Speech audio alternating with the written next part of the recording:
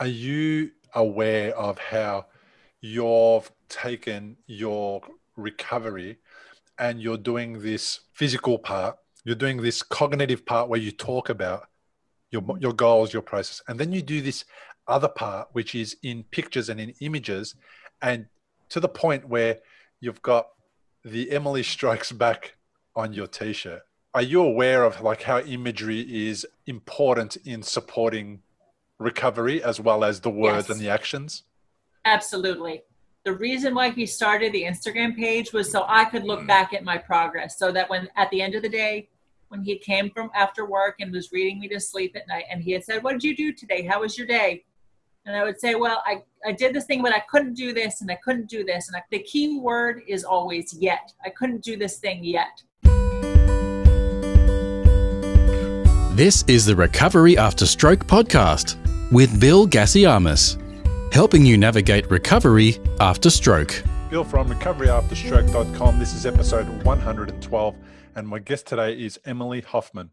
Emily experienced a stroke caused by a carotid artery dissection in May of 2019 and has been on the road to recovery ever since. Has your recovery had to take a backseat due to COVID-19 restrictions? If you're feeling a little disconnected from your support team due to restrictions from COVID-19 shutdowns and lockdowns, and you're looking for more support, you may want to consider Recovery After Stroke coaching. People that have already signed up for Recovery After Stroke coaching get 12 months of unlimited access, a private one-on-one coaching thread with myself via a private forum inside the coaching area. You have instant access to online training materials that can only be accessed by coaching clients. You get access to courses, monthly trainings, and challenges made by a stroke survivor for other stroke survivors. You also get expert interviews that are only available to coaching clients and MP3s you can download for listening on the go. All trainings are transcribed to PDF for people that prefer to read and take notes or highlight important bits for reviewing at a later time. You also get 2 live hour-long coaching calls per month where you can ask questions and get answers. You can access the site 24 hours a day, 7 days a week, and complete training at your own pace without ever having to leave the comfort of your own home. To find out more, simply go to recoveryafterstroke.com/coaching. And now it's on with the show. Emily Hoffman, welcome to the podcast. Thank you, Bill. I am honored to be here. Thank you for being here. It's so good to have you here. All the way from New York. Brooklyn, New York. Oh, Brooklyn, New York. Okay. Brooklyn, New York. Not bad. And do you live near a place called Clifton Hills or Clifton Hill? We live in a neighborhood called Clinton Hill. Oh. Close. You're very close.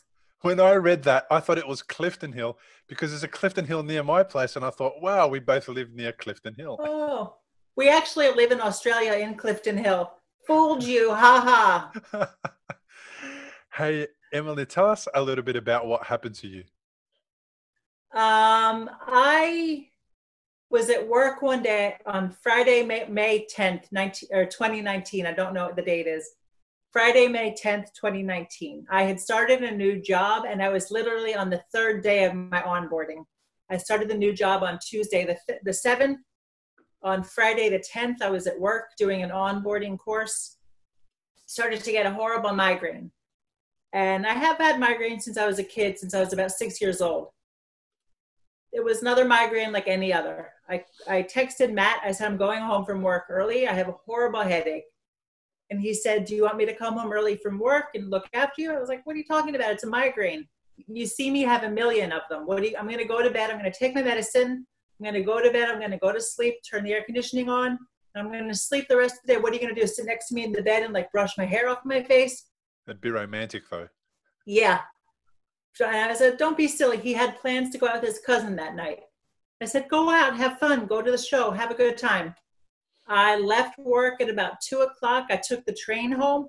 I got home at about 4 o'clock. I walked home. So no stroke yet. Other than the headache, I was totally fine. Everything worked normally. This is a gross part. We've already talked gross things, but it gets grosser. When I get migraines, I throw up. So I have a designated puke bowl. And I took my puke bowl into the bedroom and went to sleep. That was the end of it. Went to sleep and managed to fill the puke bowl in the interim. Woke up sometime around 6 o'clock, I think. I don't remember looking at the clock, but my memory of what it looked like light-wise outside, it was about 6 o'clock p.m. So I've been home for a couple of hours, looked at the bowl and said, oh, that's disgusting. I can't possibly have Matt come home and find me in bed with a bowl full of puke next to me. That's awful. So I got up, I carried the bowl to the bathroom, still no stroke. Carried the bowl to the bathroom, dumped it, flushed it, went back to bed. And next thing I know, he got home from the show with his cousin, like 1 a.m., I think, something like that. Tried to wake me up. And I had been, I guess I had been continuing to throw up while I was asleep. And when I get migraines, I also get in like a cold sweat. I was drenched and had been throwing up, and he woke me up. Like, clearly that's not normal. That's not a normal thing. You don't find somebody asleep in bed with vomit and a cold sweat. It's disgusting. I'm sorry. Sorry, listeners. That's disgusting. Yeah. He woke me up, and his cousin luckily he worked in hospitals. So he saw me and he said, something's not right. You got to call 911. They called 911. He sat me up to get dressed. I sat up and I reached forward with my arm to grab my leg to help me get dressed. Couldn't reach my leg. My whole left side was totally loose. And that was when he knew something is very wrong here. The ambulance came, the EMTs put me on the stretcher, wheeled me out to the lobby of our building. And there's like 4 stairs to go down. I remembered being wheeled through our living room. We have 2 cats, and I had just cleaned out their litter boxes, and I didn't throw the bag full of litter away. And I remember being wheeled through the living room and thinking, oh, this is disgusting. There's a bag full of dirty cat litter on the floor. I can't believe there are people in my home, and I left that here. That's disgusting. Like, this is what I remember. And I remember going the clunk, clunk, clunk down the stairs in the lobby, and being in the ambulance. There's a highway in New York called the FDR, the Franklin Delano Roosevelt Highway, that takes you up the east side of Manhattan Island. And it's very bumpy. It's notoriously bumpy. And it was so bumpy that I remember waking up and asking Matt, are they doing a CT in the ambulance? I thought it was in like an ambulance with a CT, because it was so bumpy. And next thing I remember is waking up in the hospital bed a couple of days later with a horrible, horrible headache again. They had shaved my head, and because there was so much swelling in my brain, I got a hemicraniotomy. They took out the right side of my skull. And I had, obviously, when they mess with your skull, you're going to get a little bit of a headache. So I had a horrible, horrible headache all over again. And I remember I woke up, and it was not one of those moments like in a movie where you wake up and you go, where am I? What am I doing here? How do I get here? It was nothing like, I wish it was dramatic and interesting like that. I woke up, and that was it. And I was in the hospital bed, and there was people around me, and I had a horrible bandage around my head and my hair. I had just finished growing my hair out from having short hair the year before. My hair was finally long again. And I was so excited that it was finally long again. Then they shaved it all off. And now I'm stuck with this thing now. And that's probably not the worst thing you're stuck with. No, it's not the worst thing I'm stuck with. If I had to choose, the hair is good. And I was in, acute rehab for the first 2 months. And then I was from acute rehab, I went to subacute. And the subacute rehab was the next step before going home. So I had 2 months in acute and then another 2 months in subacute. So this all happened in May. I came home September 18th, 2019. Wow. So I'm approaching the year of being home, the year mark of being home. Wow. What was the underlying cause of the stroke? It was a carotid dissection, a right-sided carotid dissection. Right. Which it was interesting. I listened to the other episode of the other woman who had a carotid dissection also months ago. And it's really interesting to hear that somebody else, because I speak with lots of stroke survivors. The Instagram page has put us in touch with other people. Yeah. she was the first person I heard of who also had a carotid dissection. Yeah, I think that was, who was that? I forget, Marcy maybe? Marcia Moran. Yes, Marcy Moran, that's the Yeah. one. Yeah, so there is quite common. I've met people who have had carotid artery dissections nice down low in their neck. Mm. And as a result of that, that's caused stroke. And that person, who's one of my son's friends, had surgery to repair both carotid arteries. Oh, luckily I did not have that. That's awful. That's probably even worse. Yeah, on each side. But he didn't actually end up having the kind of stroke that you had because it somehow didn't get to his brain that dramatically. It didn't cause a problem up there that dramatically. So he was up and about and doing really well quite quickly. So Nice. It's not uncommon. But what's fascinating to me is the amount of different ways people can get to having an experience with a stroke. That just completely blows me away, because if I've ever heard of somebody having a stroke, it's always been an ischemic stroke. And very rare did I hear about people experiencing brain hemorrhages. And then very rare did I hear about people having a stroke due to a hole in the heart, which is interesting. called a patent foramen ovale, which creates an incorrect blood flow, and then that causes a stroke. It's just so many, many different ways that people get there. So you wake up in hospital and it's not a dramatic awakening, but Matt's around. Are you wondering, at least, like, what happened? Like, how did I get here? I honestly don't remember that moment whatsoever. I remember that my sister lives in Spain. My sister's in Spain. My mother goes once a year for about a month or two to spend the summer with my sister in Spain. And this was the month that my mother was in Spain with my sister. I vaguely remember, my sister was there when I woke up. I vaguely remember being on the phone with my mother while she was in Spain and her saying, well, I'm coming home. And I said, don't come home. It's just a stroke. I'm not dead. It's fine. It's just a stroke. I'm not dead. And she told me that I did that. But even before she told me, I had really this very vague memory of doing that. Saying, I'm not dead. It's just a stroke. It's fine. Stay. You don't have to come home. How'd the conversation with Matt go? I don't remember. It was just sort of like there was never a conversation about it. What are you going to have a conversation about? Well, what do we do now? He just kind of swooped in and just kind of took control of the situation, kind of saw what needed to be done and started doing it. Yeah, that's common. I mean, and I can relate to that because Christine and I, we didn't speak about anything either. It was kind of like, oh, okay, this is happening. All right, this is what I need to do today. Right. I need to go pick up the kids. I need to go do the shopping. I need to go see my mum and dad, and I'll come back and see you in a little while. And then she'd come back and see me. And then she had to go to work, and life just went on. And there was this little bit of added complexity that we didn't know how it was going to unfold.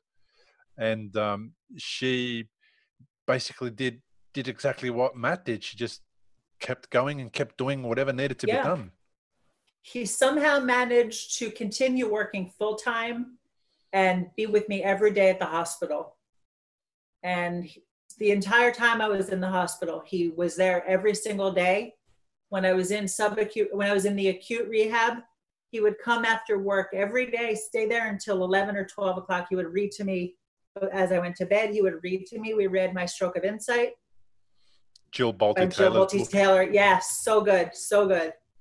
Amazing book. So that's one of my favorite books. I've tried to. A friend of mine. Yeah.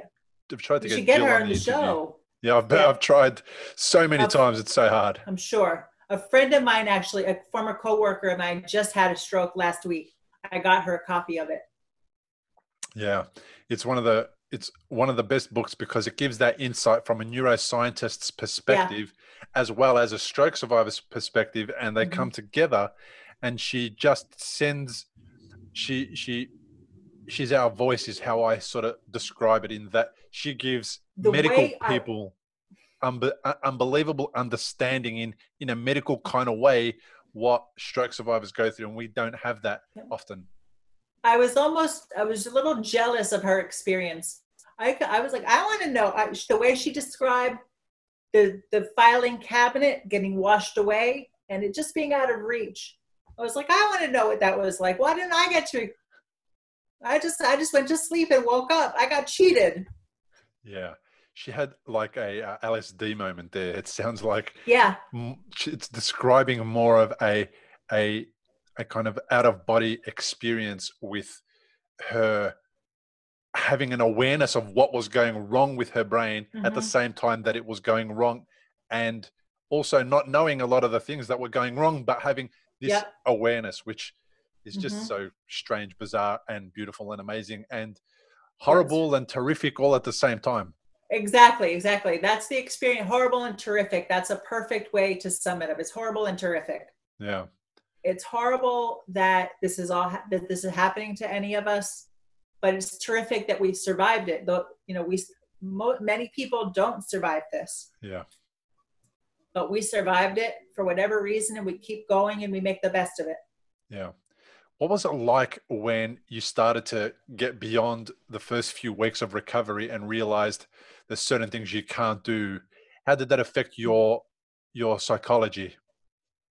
That's exactly what my friend asked me the other day when I went to see her on Friday. That's the exact question. She's struggling right now. She said, how are you doing psychologically? It's not an easy thing. As somebody, I'm a personal trainer. My life is my body. And being fit and sporty, not that people's lives aren't their bodies outside of personal trainers, but my career is my body. I have to be fit. I have to be strong. And I'm used to being fit and strong. And all of a sudden, I'm not able to do the stuff that I was used to doing. And that's been a strange experience, is like trying to figure out, if I can't do that stuff, then what am I? Who am I? And how do I get strong in a different way? If I can't do those workouts, what can I do to be strong? Like, what is the driving force? That's kind of what I had to realize. What is the driving force behind who I am, let's say, as a trainer or as an athlete? And the whole point was always to be the best version of what I always tell my clients is, I'm going to teach you to be the best version of yourself that you're able to be. So I got to teach myself to be the best version of myself that I can be. That doesn't mean deadlifting 180 pounds. That doesn't mean squatting my body weight. It means taking what I've got going on now and making the best of it. Yeah, that's pretty fair. Kelly Studebaker is somebody I interviewed for episode 107, and she started weight training after the stroke. And to the extent that she wanted to be a power lifter, not just a regular kind of, I'm going to push a couple of weights up. She wanted to do powerlifting. And she got to the point. I loved it. Yeah. And she got to the point where she was able to, with one side of her body, do all these amazing things and lift, really heavy weight. And you can see one side of her body is really jacked and muscular, and it's huge. It's a power lifter's body. So she moved into that space afterwards, just because I think she was challenged by somebody in a gym. Somebody in the gym said to her, look, I think you can do powerlifting if you want to. You just have to adapt, like you're saying. Yeah. And be a different version of yourself and use what you have got instead of thinking about what you can't do and what you haven't got. And it took her 5 years to get to that point where she was able to, I think, compete or be in a position where she was able to, to do some type of competition. And that's really what it's about, isn't it? It's about putting as much time and effort into something that you're passionate about to get a result, a different result, but still to get a result. It never even occurred to me to do it one-sided. Yeah. I don't know. That's embarrassing that it never occurred to me, but it should have, but it never did. So you've got this opportunity to really learn from stroke. And I know this is almost painfully annoying to hear, but what has, for some people it is, what are some of the lessons that you've learned from your experience? And I'm not talking about Emily needs to behave herself more, not those kind of lessons, but, life lessons. I never had one of those. I never had like a post-stroke epiphany of, I could be this person now, or this is my life lesson I've learned. I haven't had one of those moments really. I've learned that what I have learned is I need to be patient with myself, and that I need to, one, I need to set realistic goals. And the other is that when a goal is set for me, I do whatever it takes to get to that goal. My physiatrist said that she wanted me out of my wheelchair by the end of February. So February 28th, I sat in the chair and never sat in again. Yeah.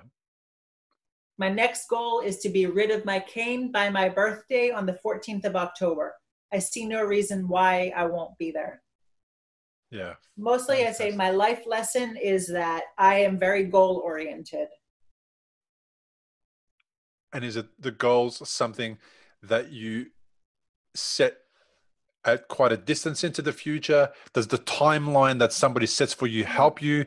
What kind of goals work for you? Because for me, if somebody gave me a timeline, it would probably not work for me, in that if I didn't make it by the timeline, it would upset me or frustrate me or whatever. Mm-hmm. What kind of goals work best for you?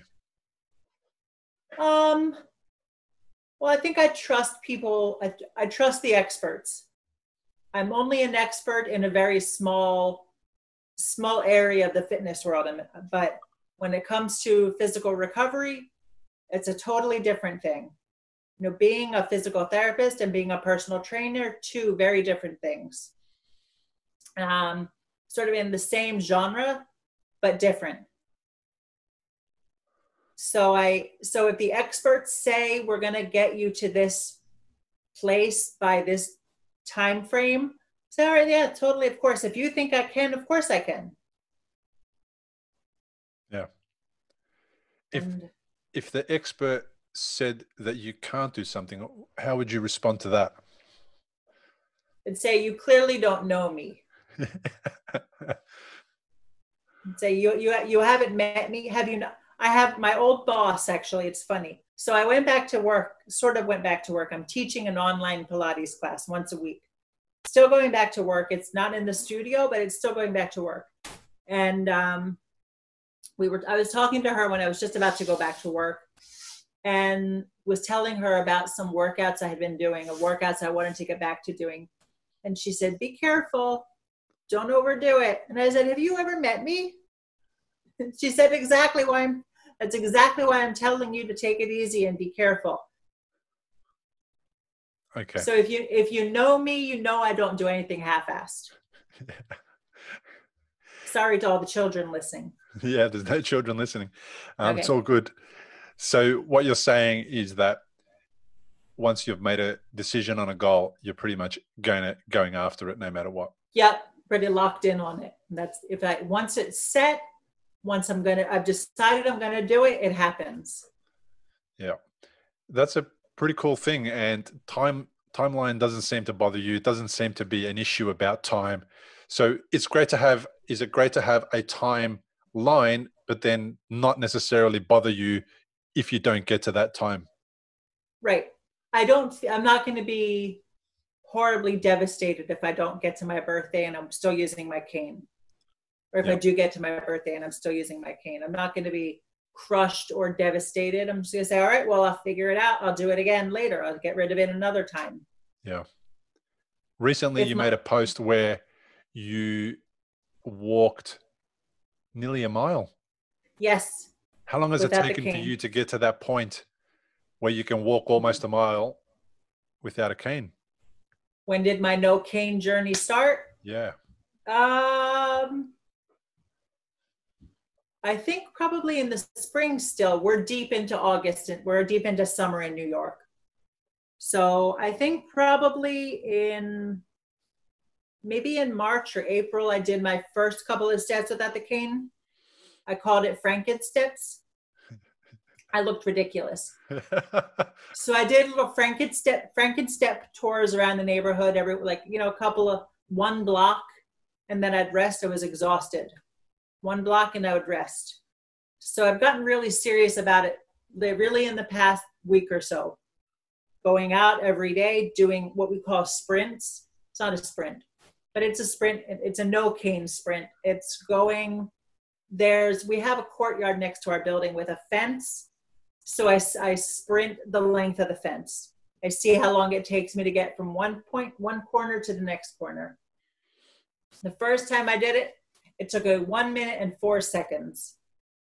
Today I did it. It took me 1 minute and 6 seconds. I'm going in the wrong direction, but it was just the practice run. I'll figure it out tomorrow. Yeah. I just have to practice it. Once I'm able to, I can do it once, I can do it again. Yeah. I told my friend the other day, I said, there's no regressing in stroke recovery. You do it once, you can repeat it. It's only moving forward. Yeah, absolutely.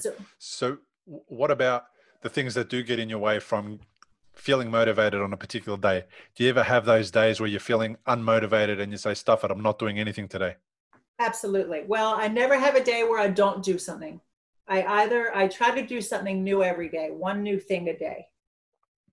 There are days, of course, when I just want to be lazy. I want to sit around. I want to fuck around on my phone. I want to watch something online. But I don't have that luxury. I don't have the luxury of just doing nothing. Yeah.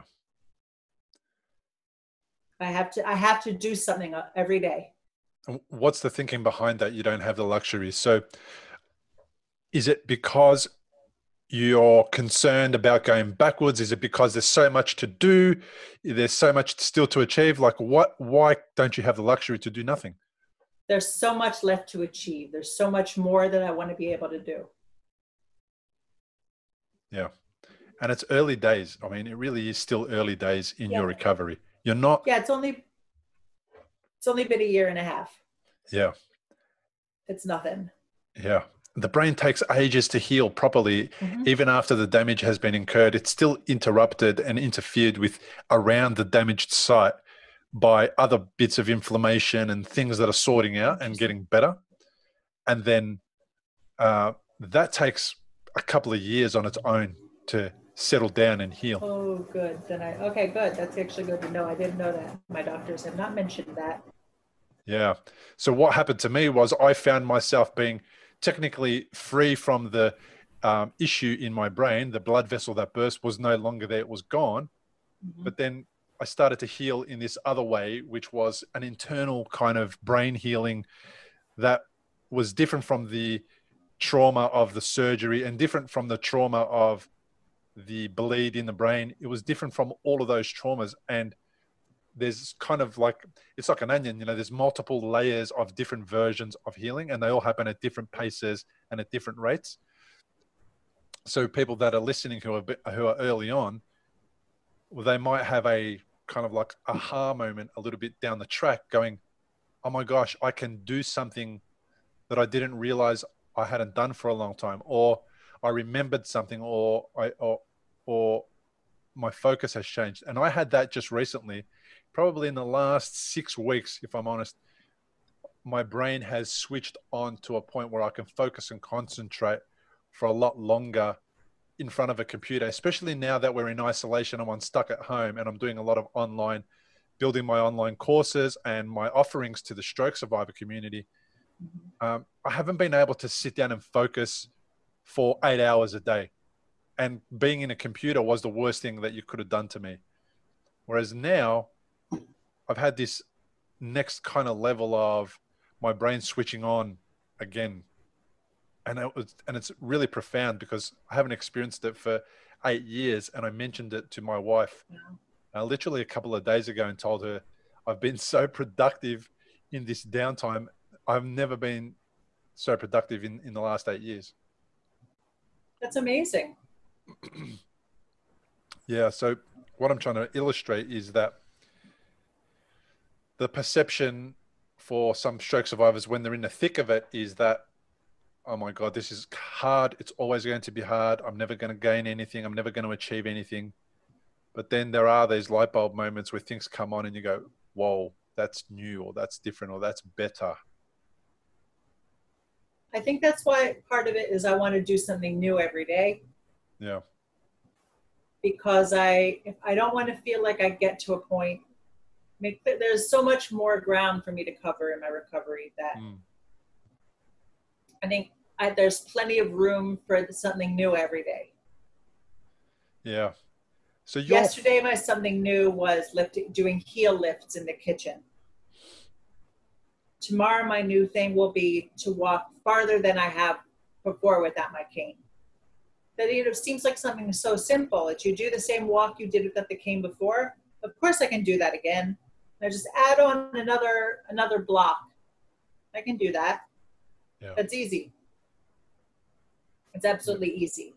And do you experience spasticity and left side proprioception issues and numbness and all that kind of thing?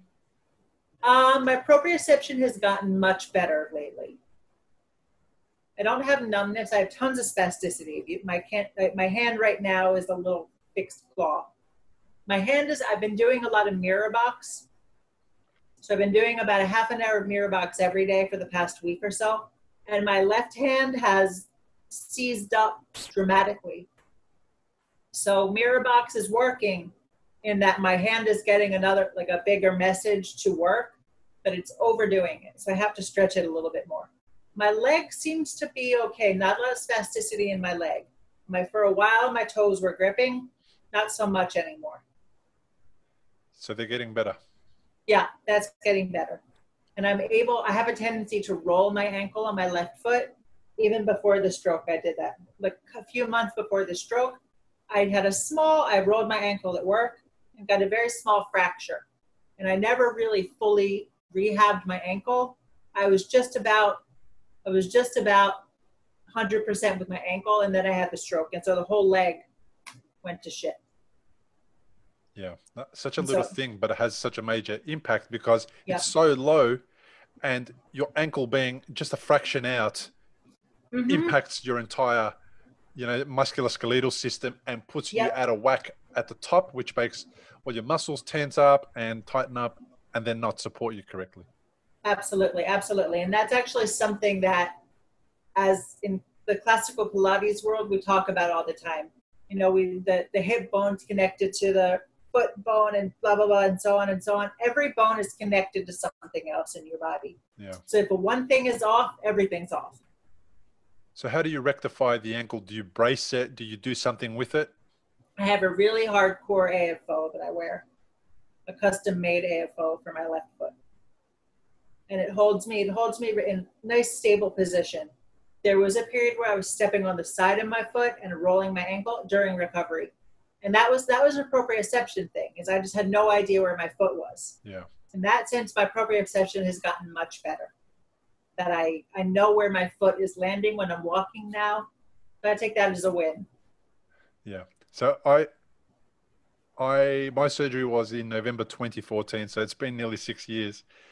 And my proprioception is much better than what it was when I first started. But when I get tired, I will run into the doorway with my left side or my right side, because my proprioception kind of starts to fade. The quality of it starts to fade a little. And then my ability to judge distance compared to, where the doorway is and where my shoulder is also becomes irrelevant almost. Like it just kind of goes away. It's not there. And I often find myself just bumping into the doorway. And when I walk in the city with my wife, or we go for a walk for exercise and she's next to me, I'll forever find myself just walking into her path towards her. And that's something I did before my stroke. And she thinks that I'm trying to hog, the footpath or the walkway, and she's constantly telling me, "Just get out of my way! Stop walking into me." When I was a kid, that's actually funny you say that. When I was a kid, I would do the same thing. I'd be walking down the sidewalk with my mother. She would say, "Stop walking in my way! Get out of my way! You're walking." I would just kind of veer into her path. Yeah. I had crappy proprioception even before I had a stroke, apparently. Yeah. Pretty crummy. Yeah. So it's interesting that you're getting better. You're finding that things are improving slowly, slowly. You're noticing that your ankle is supporting you better just because your proprioception deficits are changing and they're evolving. Absolutely. And you've got a support. You've got a brace that supports you. How does your knee work? Do you get a really good response from your knee, or does it sometimes lose the ability to hold you up? Because I used to stand up and then find myself, doing the one knee dance, these ducking and weaving routines. If you've had a stroke and you're in recovery, you'll know what a scary and confusing time it can be. You're likely to have a lot of questions going through your mind. Like, how long will it take to recover? Will I actually recover? What things should I avoid in case I make matters worse? Doctors will explain things, but obviously you've never had a stroke before. You probably don't know what questions to ask. If this is you, you may be missing out on doing things that could help speed up your recovery.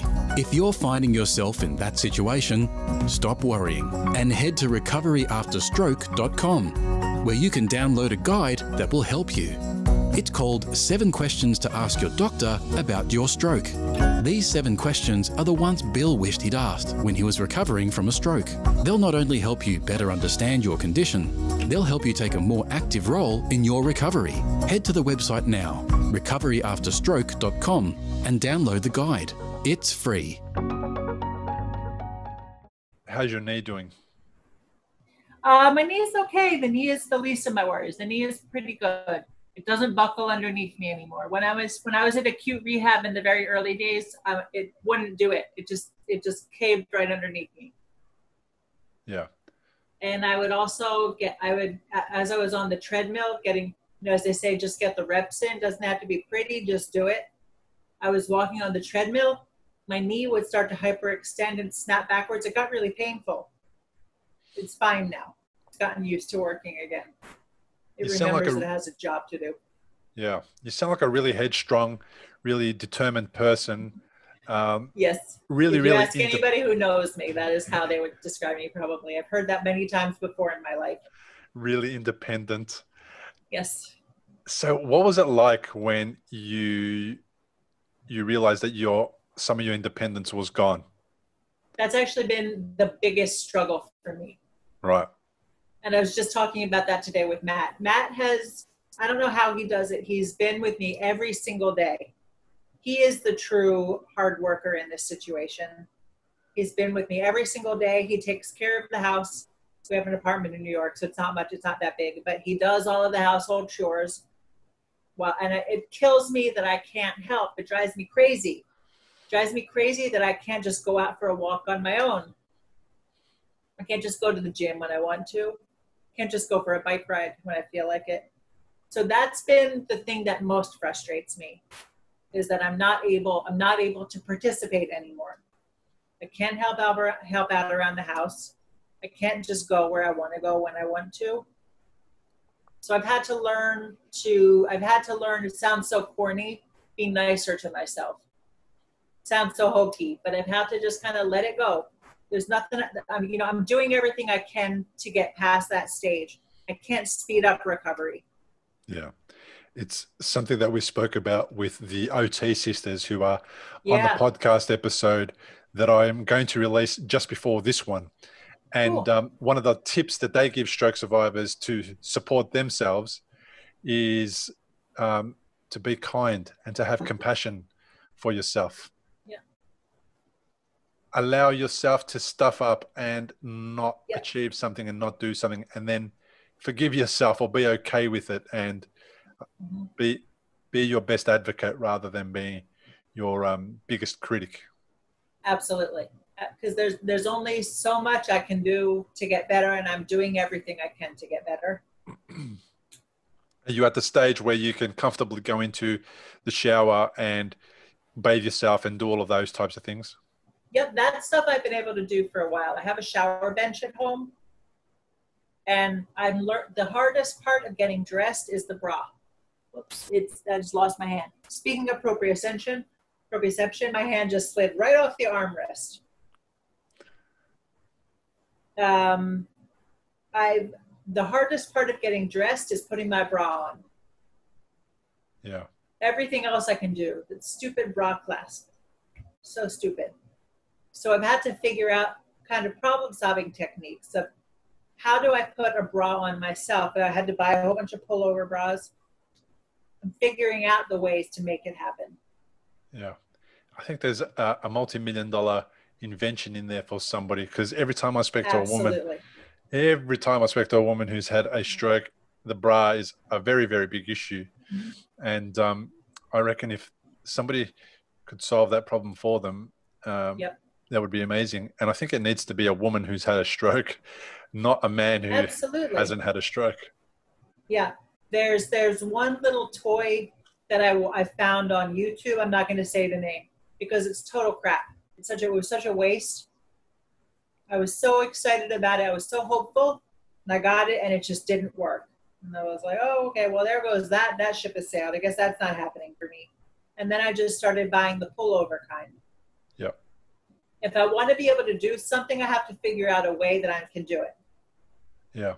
So the And that's pullover something- kind is like a sports bra Yeah, like a sports bra. Yep. that you would wear at the gym or going for a run or whatever. Exactly, yeah. Yep. And I do it the same way I learned to put the t-shirt on. I pull the sleeve up and over my shoulder, spin it around, duck my head through, thread my other arm in. It's the only way I've been able to do it. And I'll take it. It works. It's worked so far. And it's the last piece of the getting dressed puzzle. Are you consciously aware? I know the answer is yes, but how did you become consciously aware of what Matt might be going through? And is there some things that Matt, your carer, is holding out on you and not really telling you about? I don't think so. We're pretty honest with each other. I don't think he's holding in for any information out for me. If he's stressed, if he's tired, he's exhausted, and he tells me he's exhausted, and it's understandable that he's exhausted. He's doing an impossible task all by himself. Yeah. And Does he? Sorry, what were you going to say? Is he hard on himself as well? Yes, he is definitely hard on himself. And I think it's been a learning process for both of us that sometimes I have to say, you know what, I want to be able to do that myself, but I can't. Like today in particular, he cooked dinner tonight. Obviously he cooked dinner since I'm not cooking dinner anytime soon. I sometimes do try to cook. I used to cook dinner every night. But I was like, can't do that every night now. So he cooks every night. And after dinner, he joked. Oh, he said, you're going to go wash the dishes? And I said, yeah, I'll go put the dishes in the dishwasher. He said, no, you're not. And I said, what do you mean? I could totally put the dishes in the dishwasher. It's like, you're not putting the dishes in the dishwasher. So I want to help. He knows I want to help, but there's a limit to how much help I can be. Yeah. And he also, as much as he wants me to help, he's also realistic in knowing that there are some things I can't do still. Yeah. So I know when he's frustrated. I know when he's tired. It's definitely a stressor. Obviously, it's a big stress on the relationship. But you figure it out. You figure it out. You have to have open and honest conversations. If something is bothering you and you don't talk about it, it's just going to turn into resentment. Yeah. And that's poison. Do you hold out on him? And from the perspective of, I know I do with my wife. So what I hold out on is some days when I'm feeling shitty again, which is all the time or whatever, I maybe don't share it with her again and all the time so that she doesn't have to hear about it all the time. At the beginning, she was getting it 24 hours a day, 7 days a week. And then as it started to progress, I stopped sharing all of the juicy bullshit. He knows when I'm not feeling up the chuff. He says, are you all right? I go, yeah. He goes, are you sure? And then I start to think, wait, maybe I'm not okay. Does he see something I'm not aware of? Why is he asking me? Maybe I'm not okay and I just don't realize it. But he knows. He knows me better than anyone else. He can read me better than anybody else. It's amazing. It's kind of creepy, but it's pretty amazing. He knows when I'm feeling a little crummy, and he knows how to get the information out of me when I'm feeling a little crummy. Yeah. And he generally knows why I feel crummy too. Are you aware of how you've taken your recovery and you're doing this physical part? you're doing this cognitive part where you talk about your goals, your process. And then you do this other part, which is in pictures and in images, and to the point where you've got the Emily Strikes Back on your t-shirt. Which is, I loved it. When I had to be on brand. Yeah. When I saw that on Insta, I automatically liked your page and said hello or something like that, or commented Nice. on one of your Thank posts. Are you aware of like how imagery is fully important in supporting recovery as well as the words and the actions? Absolutely. The reason why he started the Instagram page was so I could look back at my progress, so that when at the end of the day, when he came from after work and was reading me to sleep at night, and he had said, "What did you do today? How was your day?" And I would say, "Well, I did this thing, but I couldn't do this, and I couldn't do this, and I couldn't do this." The key word is always yet. I couldn't do this thing yet. And then he'll say, "Well, look back at this video." That's how the video started. Just look at this video of this thing you couldn't do a week ago. You're doing it now. You couldn't do it today, but look at what you couldn't do a month ago. Now you can do this other thing. So it was always, the point of it was always to reflect back, to see my progress. And that's really what that's how it started. And now it's become this other creature in and of itself, that people from all over the world. I mean, you're in Australia. We've got Lena Ellsborg in Denmark, and how Glow does it now in Texas. Yep. There are people from all over. Faye, the girl who survived, we've got Faye in the UK. It's people from all over who have reached out. We have one woman in Peru, Clelia. Everybody's wonderful. People who reach out to us and say, the things you're doing, I find really inspiring. That's amazing. And it was for me, it started as something for me, and it's turned into something else entirely different. Yeah. And it's amazing. And my friend who just had the stroke as well, now I can at least use my experience to help her through this.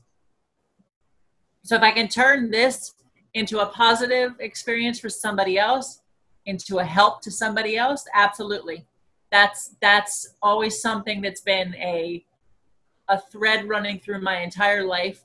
If I can help somebody else, then it hasn't been worthless. Then there's been something valuable behind it. How good is it to be in that position where you can be the confidant or the advisor or the emotional support to somebody who's just been through a stroke?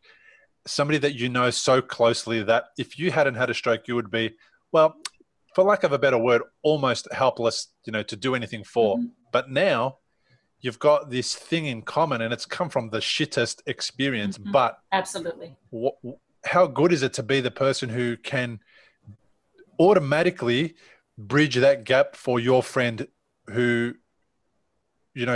without you would have experienced the same kind of gaps that you experienced? I'm thrilled. I'm thrilled that I'm able to. It's one of the few things that makes me happy now. There's not a lot that makes me very happy.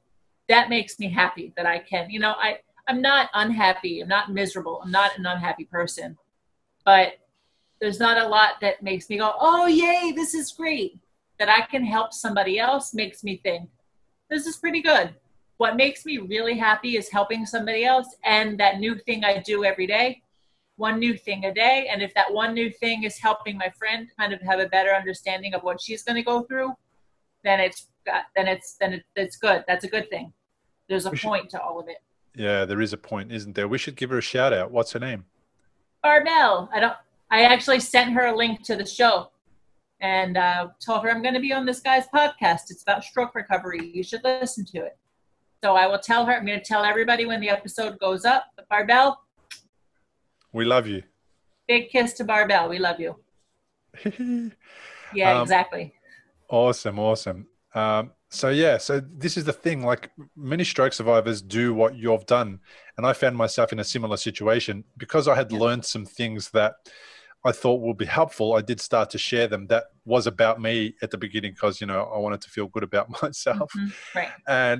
And it started as the podcast It was called the Transatlantic Podcast, and that was in 2015. I had a lot of ideas. I needed to download those somewhere, get them out into the world so that they're out of my head and they're captured somewhere. In case I forgot them, I could go back and listen to them. Mm-hmm. And then I started to get feedback from people again saying the same thing. Thank you. I needed to hear this episode. This was a great episode. I'm going to share that with somebody.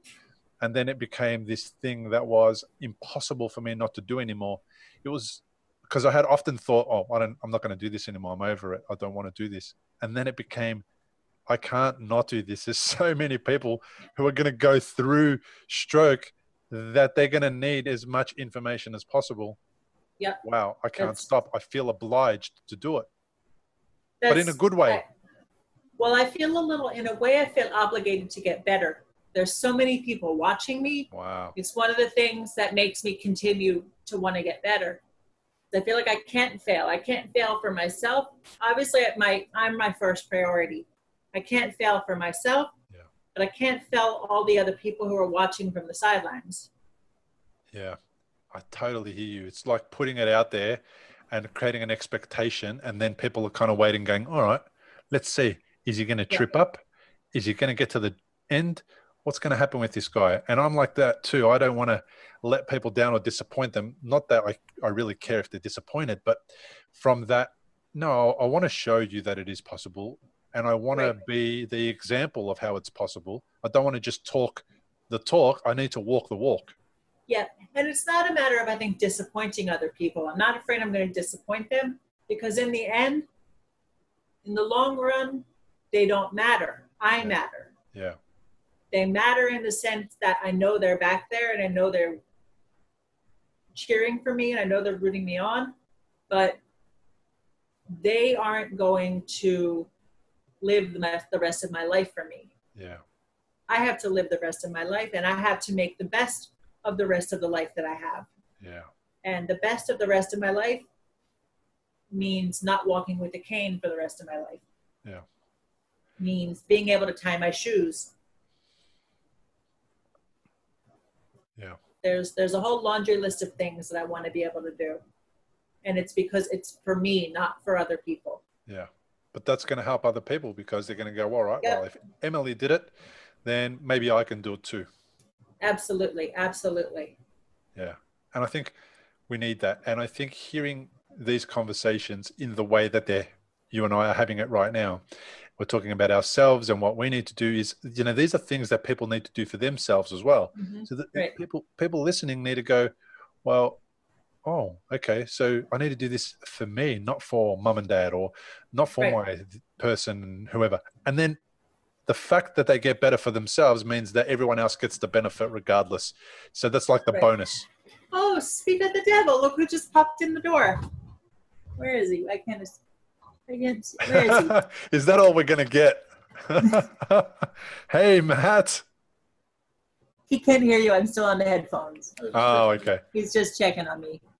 He's always checking on me. Yeah. Always checking on me. It's, I have a lot of responsibility to myself. I used to say a lot in the beginning. I would say to Matt, I have to get better for me, for you, and for us. And he would say, you're not getting better for us. You're getting better for yourself. Yeah. And it's true. Yeah, it is so true. And it's responsibility for yourself. Like, it's taking responsibility, isn't it? Right. And I thought I was saying it would be flattering to him. He's got so much unnecessary responsibility on himself. Yeah. That's just me putting more responsibility on him. Yeah. That's not very fair. No. Yeah. It comes from the right place, but I understand that it could be a little bit of a burden on him. Yeah. And having the awareness about how not only how we are impacting our own well-being by having the types of thoughts that we have, we're also impacting the well-being of the people who care for us the most, and the people who are doing the most for us and supporting us the most. And it's a way of showing appreciation also, I think. Yeah. Yeah. And carers do get a bum rap. They don't get the full extent of, well, they don't get any support really, do they? Who do they get support from? Unless there is a carers support group somewhere, which most stroke carers can't get to because they're too busy caring for the person who's unwell. That's what he says. He says, well, how am I supposed to go see my own shrink? To go see my own shrink, that leaves me home alone for the hour, plus the hour it takes to get there and the hour it takes to get back. Yeah. So that he goes to take care of himself. I'm the one who gets, and if we didn't have a home health aid, is what they're called here in New York, home health aid, HHA. If we didn't have an HHA, he would never be able to leave the house. And we only have our Monday through Friday during the daytime hours. And luckily he's been working from home all through Corona. Yep. So he's been home the whole time since March, working, doing all of it on top of working. And I don't want this to turn into the mad appreciation hour, but he does need to get recognized for all the work he puts in. Yeah. It was Matt who sent me a postcard. And yep, you got our postcard. I did, man. And I thought, oh my God, like that's one of the last things I expected to happen to me was that somebody from the other side of the planet would think, you know what we need to do? We need to send a postcard to this guy in Australia, in Melbourne. And it was so lovely to receive it because it meant that what I'm doing had purpose. It meant that what I'm doing made a difference. It meant that what I'm doing helped people and it created support for people. And all the things that I imagined that it would do in that card that came in the mail was just like it cemented in my mind exactly what I thought I was doing this for. He's such a cool dude, like to come up with that idea. He is a cool guy. He's incredibly thoughtful. Makes He's incredibly. And he sent it around the world to a number of people, right? I wasn't the only one who received the card. We sent to Lena in Denmark, and we sent to you in Australia. We sent to Clelia in Peru. Yeah. What else did we send to? Matt? Oh, he can't hear me now. That's all right. But yeah, we sent a couple to different places. We sent to you, Lena, Clelia, forget who else. There were a couple others. But it was his idea. It was like, we should say hello to these people. When he was a kid, he had a pen pal from like a music magazine. He had a pen pal. And they wrote back and forth about music and all sorts of nerdy things, Dungeons and Dragons. And I guess he carried that over into his adult life. It's a lot of fun to get mail from somebody, to get real mail. It is these days. It's far better than an email. Absolutely.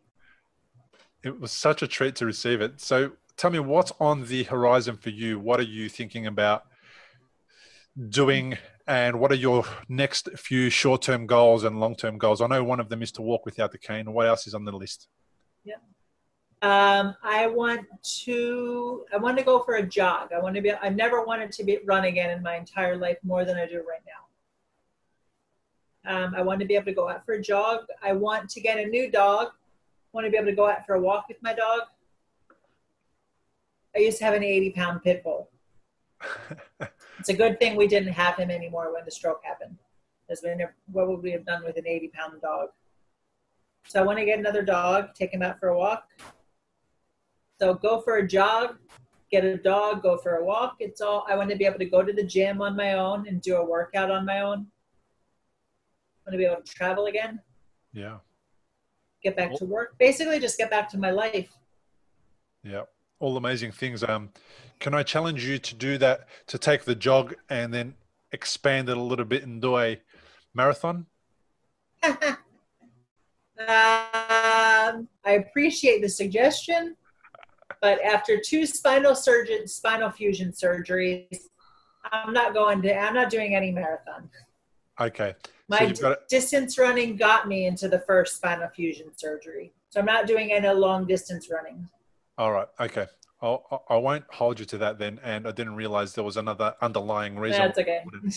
I mentioned it because in one of the episodes, really early on in the podcast, I interviewed a friend of mine, Donna Campese. It was episode 28. Yes, I remember that episode. Yeah, and after, man, I think it was after, she had a stroke when she was 8. So she's in her 40s now. And so it would have been after 30 years, Donna ran a marathon because she went to a physical trainer, somebody like you probably, and said, I just want to run, a little bit or something. I don't know what. And that guy goes, yeah, well, we're not doing this, 5-kilometer run. He goes, we're doing a marathon. And she was like, what are you talking about? That's a very good trainer. I take that back. I'm never running a marathon. And sure enough, they put in all the work, and Donna's a pretty amazing lady. And they went through all of the training and all the effort for her to finally run this marathon. And she wears a big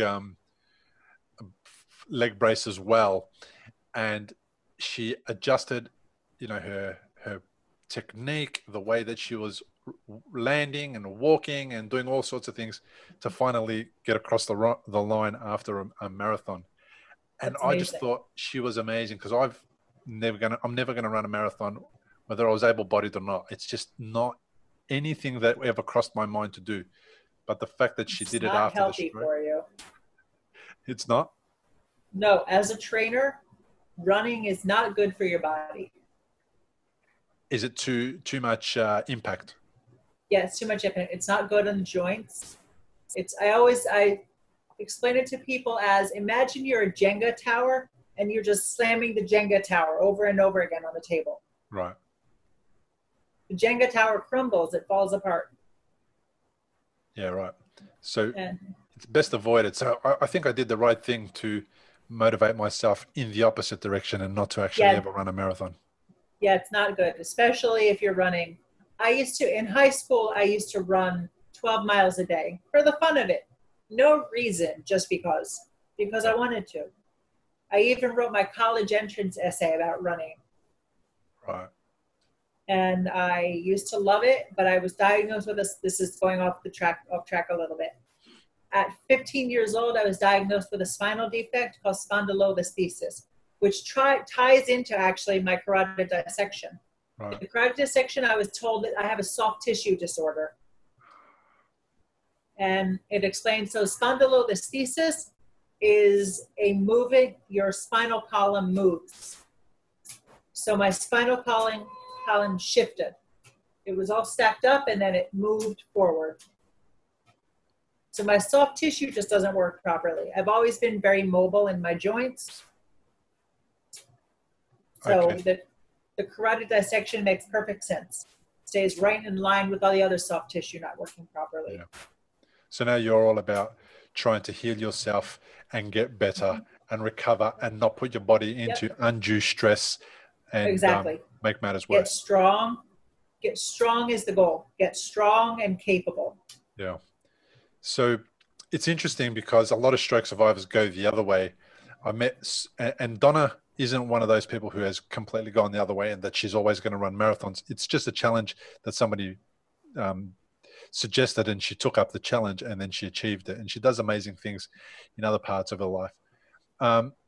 But I know there's a lot of stroke survivors who go from being very low effort and low risk taking and all that to then they go next level and they start pumping weights in the gym even more. They push themselves even harder. And to me, that doesn't feel right personally, because I feel like I don't want to wear myself thin or wear myself out sooner rather than later. I just want to get strong as well. But then there's this other extreme level of effort that people put in because of the way that they've comprehended what life's about, what happened to them. Who knows? Everybody does it in their own way. You get better in the only way you know to get better. Your physiatrist can set a goal, but you're the only one who knows how to get yourself to that goal. Yeah. Like I said, the experts have a plan and they set the landmarks and the goals for you to reach at particular times. But as a trainer and a Pilates teacher, I'm in a unique position to really understand body mechanics and understand what muscles need to go into which movement patterns. Yeah. So I know my foot turns in like this. I know what muscles I need to work on to straighten it out. And so if I want to go out for a jog, my foot needs to be straight. So to go out for that jog, I need to get those other muscles strong so my foot doesn't turn in. It's simple things like that. And if you want to be able, if you have a goal you want to get to, if you don't know how to do it yourself, you talk to the experts, talk to the physical therapist, talk to the resources, the people you have available to you. Yeah. Everybody who has a stroke has a physical therapist, has an occupational therapist somewhere in their recovery. Ask those people. I really want to be able to play piano again, but my fingers just have not joined the party yet. They're still hanging off they're still wallflowers. They're not ready to do anything yet. Yeah. But they will be. And the key word again is yet. Yeah, it's a very powerful word, yet. We spoke about it in the last episode as well. There's an amazing episode or interview on YouTube. I think it's a presentation actually on YouTube by Carol Dweck. And Carol Dweck is the person who put a book together called, I think it's called something about the growth mindset. And that book. Carol Dweck, you said? Yeah, Carol, C-A-R-O-L, Dweck, D-W-E-C-K, I think. And she talks about the power of yet, and she's up on stage. I think it's a TED Talk, and she delivers that presentation, and it's got her. So fascinating, and it's so great to hear that they're starting to teach that power of the word yet to children at school, so that they understand that if they haven't achieved something, it's not a fail or a pass. It's just they haven't got to that point yet. And it's a really powerful message for stroke survivors as well. Really is. It's one of the first things I said to Barbell. I said, something you can't do today, it's just a matter of yet. You'll figure out how to do it. You just haven't done it yet. Yeah. It's one of the first things I said to her. Emily, that is an amazing way to end the podcast. Thank you so much for joining me. I really appreciate it. My pleasure. I really appreciate the role that you play in the community online, in Instagram world. I'm glad I can be part of that community. I'd rather not be part of that community, but if I'm going to be part of that community, at least be a positive presence in it. I know. It's a community that none of us wanted to join. I could have done without being part of. Yeah, we definitely didn't want to join it, but now that we're here, I'm glad that you're involved to the extent that you are, and I'm really glad to have got to know Matt, and I really appreciate receiving the card, because our pleasure. Everything that you guys do has made a difference to me and my recovery as well. Excellent, thank you. I'm glad. I'm really honored. I told you this in the end, that I'm really honored that you would ask me to be on the show. I'm just some weirdo in Brooklyn who had a stroke. I'm a similar weirdo on the other side of the planet. Don't worry. Good. Weirdos unite. We have that in common. That's how Emily Strikes Back that's how Emily Strikes Back started. Yeah. Because a friend of mine said, "You're a badass." And I could have thought of a million better ways to show that I'm a badass. Yeah. She said, "You're a badass." The stroke had its chance. Now Emily Strikes Back. That's beautiful. Thanks, Emily. Thank you. Thank you so much, Bill. It's a pleasure. Discover how to heal your brain after stroke. Go to recoveryafterstroke.com. Medical disclaimer: courses, podcasts, and website. Importantly, we present many podcasts designed to give you an insight and understanding into the experiences of other individuals. Opinions and treatment protocols discussed during any podcast are the individual's own experience, and we do not necessarily share the same opinion, nor do we recommend any treatment protocol discussed. All content on this website and any linked blog, podcast, or video material is created and produced for informational purposes only and is largely based on the experiences of Bill Gassiamus. The content is intended to complement your medical treatment and support healing. It is not intended to be a substitute for professional medical advice and should not be relied on as health advice. This information is general and may not be suitable for your personal injury circumstances or health objectives. Do not use our content as a standalone resource to diagnose, treat, cure, or prevent any disease for therapeutic purposes or as a substitute for the advice of a health professional. Never delay seeking advice or disregard the advice of a medical professional, your doctor, or your rehabilitation program based on our content. If you have questions or concerns about your health or medical condition, please seek guidance from a doctor or other medical professionals. If you are experiencing a health emergency or you think you might be, call 000 if in Australia or your local emergency number immediately for emergency assistance or go to the nearest hospital emergency department. Medical information changes constantly. While we aim to provide current quality information in our content, we do not provide any guarantees and assume no legal liability or responsibility for the accuracy, currency, or completeness of the content.